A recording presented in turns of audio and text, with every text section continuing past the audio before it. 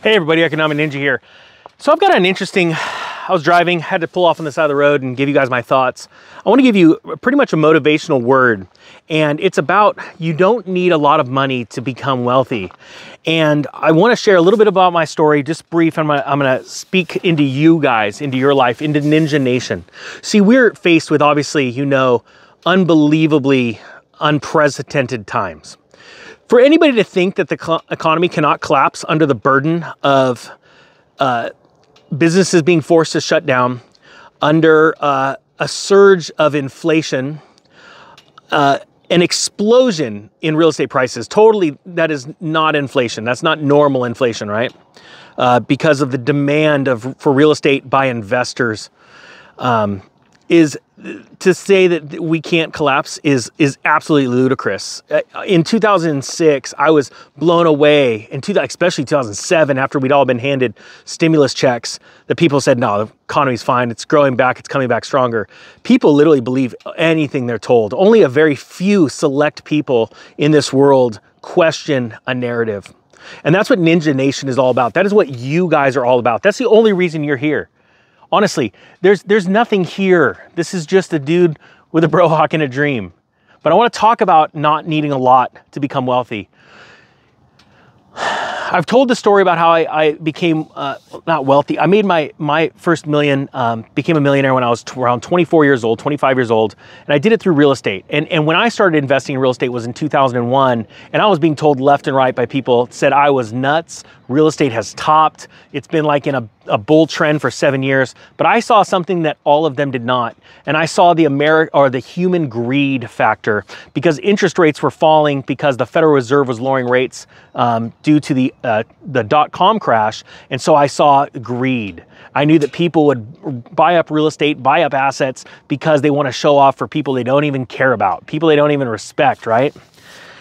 So, but in 2006, 2007, even though I knew that crash was coming, we closed everything, there were still hardships. I went through a lot of hardships. And I lost a significant portion of that. As a matter of fact, I've lost everything I have 3 times because I'm a complete idiot. And I did it all through the help of the stock market. And after the 3rd time, you'd think I'd learned by then, I said never again. But it took 3 times, 3 bashing over the heads. So I had to start over 3 times. And I tell you guys that to encourage you. I could care less what people think about me. I care more about what I think about myself when I wake up and look in the mirror, and I care what my family thinks of me. That's really what I care about. And then everything else is gravy on top, right? When I was going through those hard times, it built who I am. And I learned to embrace the hard times because I heard a word a long time ago that a good leader does the right thing when everyone is looking, but they also do the same exact thing, the right thing, when no one is looking. And that has always stuck with me, alongside of what Robert Kiyosaki said, that a truly successful person will share with you their failures before they ever share with you their success, because they care more about watching other people not have to go through the pain and regret that they went through. Those 2 things have always molded who I am as an investor. In the last 12 years of my life, I have scrimped and saved to get where I am.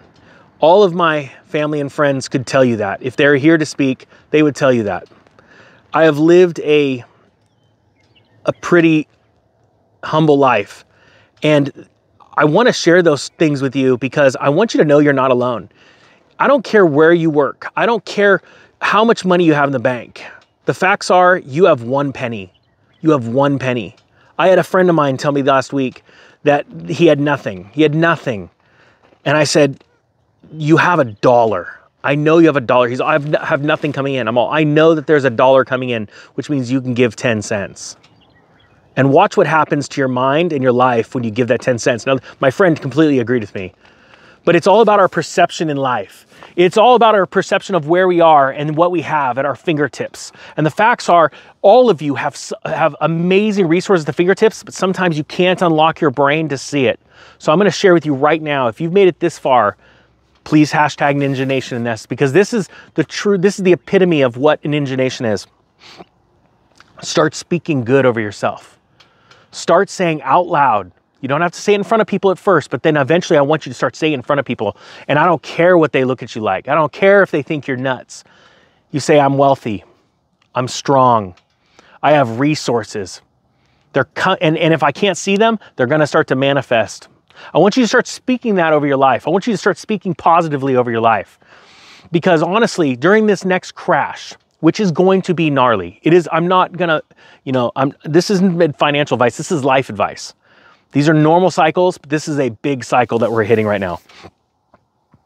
If you have anything, it will be worth more than the people down the street from you, because they're going to lose everything, which means you have resources to use. And I want to share that with you. I really want you guys, and do me a favor, share these videos. This is the kind of video that needs to be on Facebook, honestly, because there's a lot of people that are just so closed-minded. They're sharing pictures of their dinner, but they need to be woken up, and there's nothing more exciting. I'm going to be honest with you. There's been a lot of people that have thanked me for what's happened last year with this channel. I can't help but thank you guys. You have opened up a part of my mind that I never would have thought possible. And I first give thanks to God for that. And I'm not here to preach to you guys, but in life we give honor, and we give, what's it called? Gratitude, and where it's deserved. So you guys are awesome. Ninja Nation is worldwide. Ninja Nation is going to take back the land. Ninja Nation is going to help other people. Ninja Nation will be the greatest movement in modern history when it comes to finance, to security, and to benevolence. I thank you guys so much for watching this. The Economic Ninja is out.